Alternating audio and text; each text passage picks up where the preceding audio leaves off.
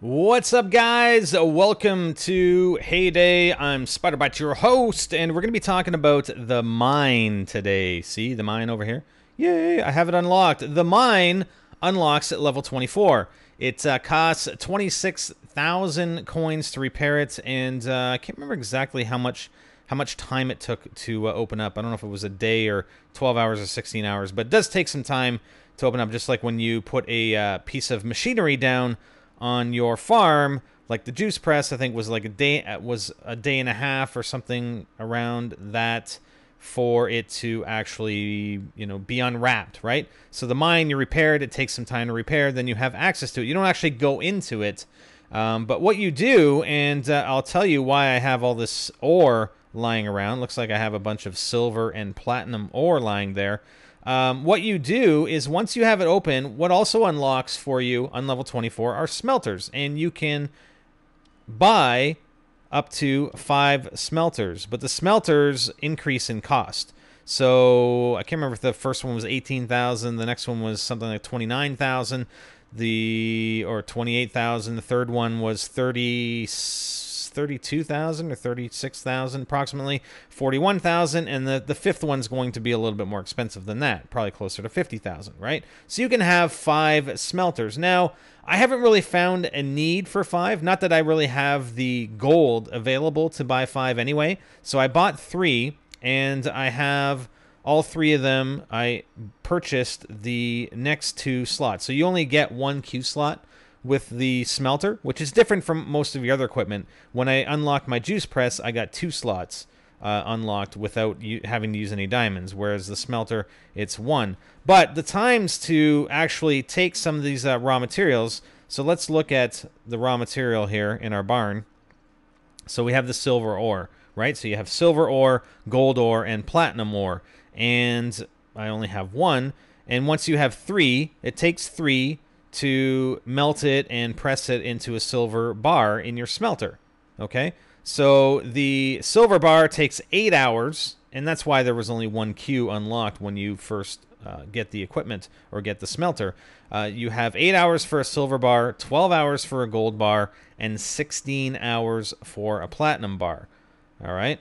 So, and that's why probably one of the good reasons why they provide you with the ability to purchase 5 of them, so you can keep 5 going at all times, considering the amount of ore that you can get from your mine. All right, well, how do we get ore from our mine? Well, one thing I'm going to do here, and this is a little trick that I did just to try and keep, try and get rid of stuff that I have in my barn, but at the same time using it to my advantage as opposed to just selling it. So if I look at my barn, the way you get the ore is by using, let's see, we got to scroll down here, TNT, a TNT barrel in the mine, or a dynamite, stick of dynamite, or a shovel. Now, you might have used those already to clear out your farm. If you have these pools of water, you use the shovel to dig it out. If you have the collection of rocks, you use the TNT. If you have the single rock, you use the dynamite. But once you clear out your entire farm, I really have no use of them until I start expanding into these areas, and we have to take trees down and take other rocks. But until then, I'm using them all on the mine. So what I did was, and that's how I got all this ore here, was at one point my barn was full. And what we're going to do here, I'm just going to collect the feed here that I have on my feed mills just to fill up my barn. So my barn is practically full. So we're at 348 out of 350. Okay, here's 349 with the cream we just picked up. I guess we better make some more stuff here first. We'll make that. There we go. Okay. So, and yeah, we're down to 342. Okay, so 345. All right. So let's go and we'll pick up some of this stuff. Actually, here, why don't we just milk the cows? 345. We'll milk 5 cows. There, our barn's full, right? So we have 350.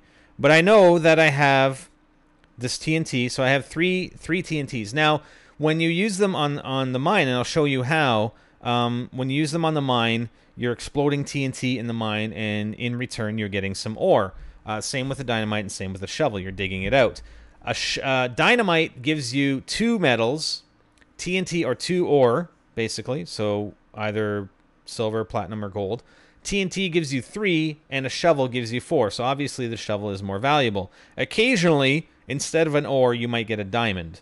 Okay, so I've gotten a couple diamonds from the mine. So if I click on the mine, the barn is full, right? So you click on it, or tap on it, and you can just swipe the dynamite over, and you're going to get 2 ore.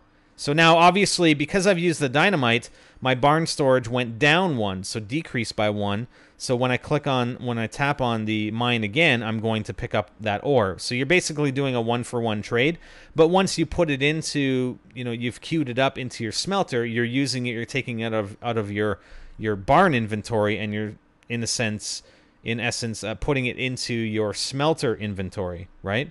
In the form of it sitting 3 ores sitting in a queue, ready to be smelted into a silver or a gold or a platinum bar. So we're just going to keep doing that. So there's another one. We'll pick 1 ore up. We'll throw down the TNT. Remember, the TNT is going to give us 3. We'll pick 1 up. Use another TNT. Pick 1 up. Oops. Use another TNT. We'll pick 1 up. And 2 shovels, so that's going to give us 4. Pick 1 up, and then 4. And then that's it. Okay? So now we're down to 349 out of 350 in our barn storage. And we have all this ore that when a Q slot becomes available on our smelter, then we could use it. So if we take a look now we have enough capacity or enough raw material in our barn to create 2 silver bars, no gold bars, and no platinum bars. So once these smelters are done, this one will be done in 3 hours, 8 minutes, 2 hours, 30 minutes, and 7 hours, 18 minutes. So we'll queue up this one and this one with those 2 silver bars. And then once this last smelter finishes its gold bar and we have a queue slot available, then, only then, will I go over there and I'll grab some ore, enough to give me three ores towards a particular bar to smelt. All right? And then what you use those for, I haven't seen any of the visitors request these bars or ore. Here, you want some, yeah, there you go. There's some corn. I haven't seen the visitors request it, and I haven't seen it on a boat order. So I'm not sure if that's the case. The barn is full. Sorry about that. I'm not sure if it ever comes up on a boat order or if it ever comes up where one of these visitors will want some ore. But it does come up on the board, right? The truck orders. So if we look at, and it's always Frank's Factory. So Frank's Factory, in this order, he wants 3 platinum bars. This order, he wants 5 silver bars. And this order, he wants 4 silver bars and a gold bar. So you can either sell it that way. I mean, you can sell the ore. It doesn't really sell. I would have expected it to sell for a bit more than it does. So 1 platinum ore, you can only max out the price at 25. If you try and sell like a gold bar, then the price max out at 147. So I just use them for the truck orders, and I always keep my smelters running. And the only reason, like I said, you can probably get away with only purchasing 1 additional Q slot, because even if you're producing 2 silver bars, it's still going to take 16 hours, and you can just time yourself when to put more in the queue within those 16 hours after the first one is done. So you have an 8-hour window of putting another one in so that your smelter is always running 24/7 and never stops. All right, and I think that's it. Like I said, every now and then you will get diamonds. I didn't get a diamond that time, but it's only a single diamond. Would have been nice because I want to buy an extra Q slot in my juice press.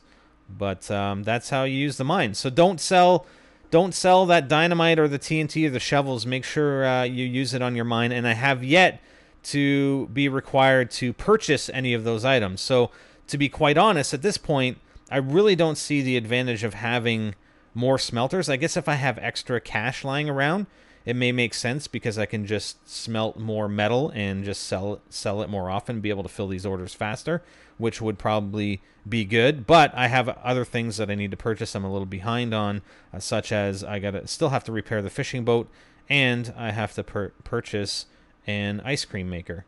So I think the boat is what I'm going to unlock next. I still need just over 8,000 gold in order to do that. All right, so that's it. That's the mine. Just wanted to bring you that, and there are going to be a lot more videos that we're going to be bringing you for Heyday, talking about various stuff, including my field layout here, my the crop the crop layout and how I manage that, and how I manage to, you know, maintain sort of a good level of crops, so that I'm never waiting for crops to be produced when I'm trying to make something in my production equipment. All right, so we'll catch you next time here on Heyday NGT Mobile Gaming. I'm Spider Bytes. I'm out.